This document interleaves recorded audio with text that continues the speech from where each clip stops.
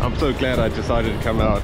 It's rainy, it's cold. I thought, let me just see if I can find anything, and yeah, this is a game changer.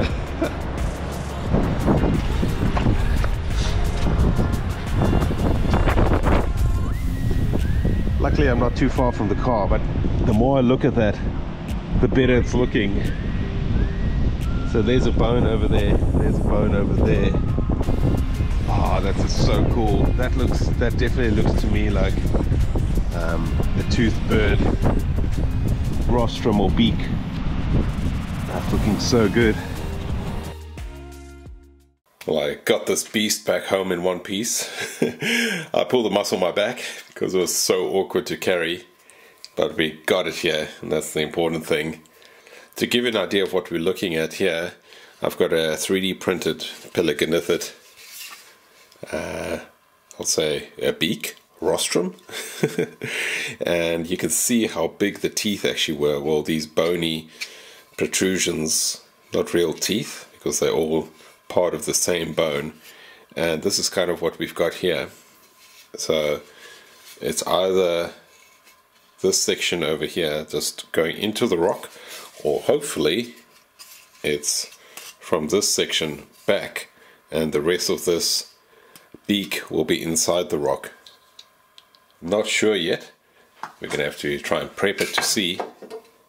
Kind of similar in size, I would say, to that one. If you were looking at this one over here, it's kind of similar to that one, yeah.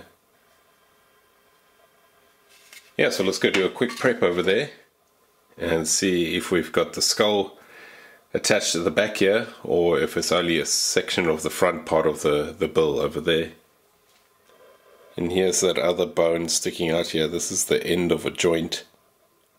So we've got a pretty decent chance of finding the other end of the joint in there. And the good thing with the concretion this size is that usually concretions form from the middle of the fossil outwards. So if we're seeing little bits of bone on the outer edges here, chances are there's going to be quite a bit inside there. That's what I'm hoping, at least. Let's go weigh this and see how much it weighs.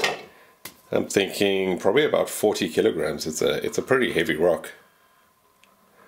In pounds, what's 40 times 2.2? 88 pounds?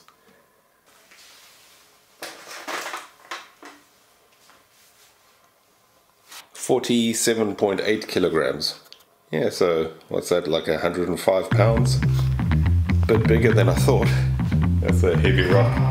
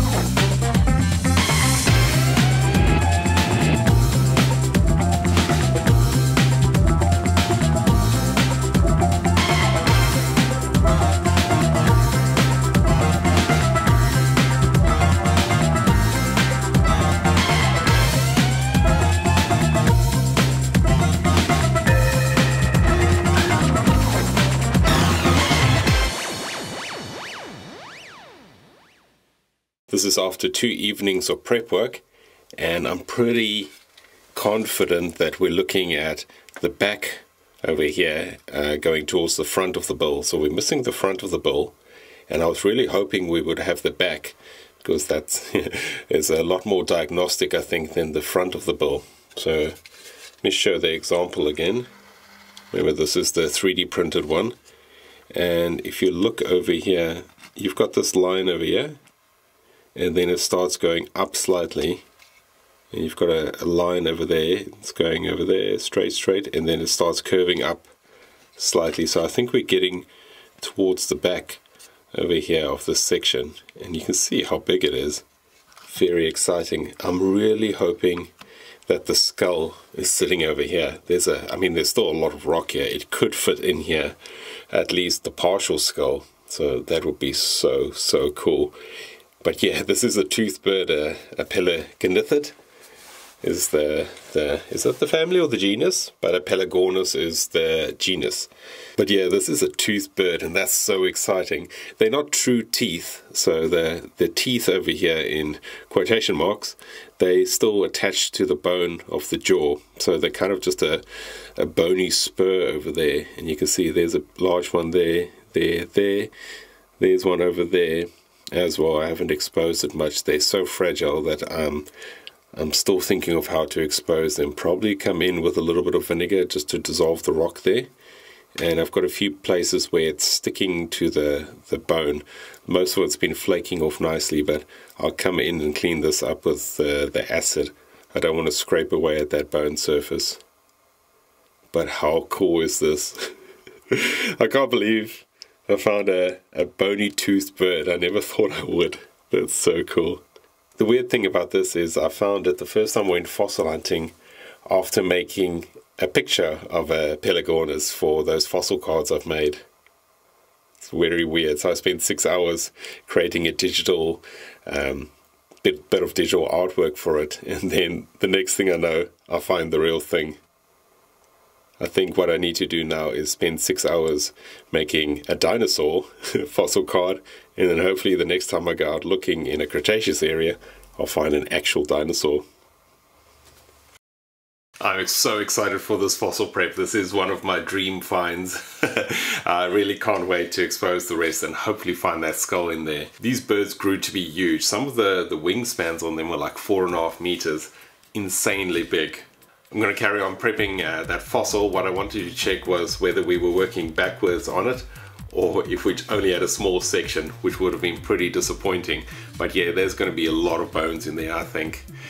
Maybe we'll get a CT scan, I'm not sure. But yeah, definitely going to carry on prepping it, so I'll do an update video of that soon. Thanks so much for joining me on this video. I'm really excited about this find. This is a bucket list over here. Stay safe, I'll see you on the next hunt.